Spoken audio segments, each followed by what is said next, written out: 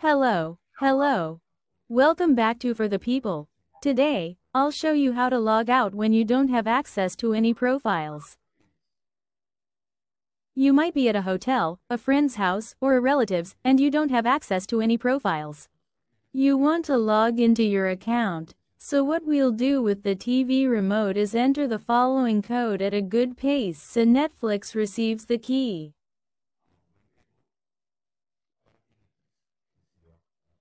Alright, we're going to click up twice, down twice, left, right, 1, 2, 3, 4 times up. And this way we'll easily log out with this hidden Netflix menu. Don't forget to leave us a like and share the video.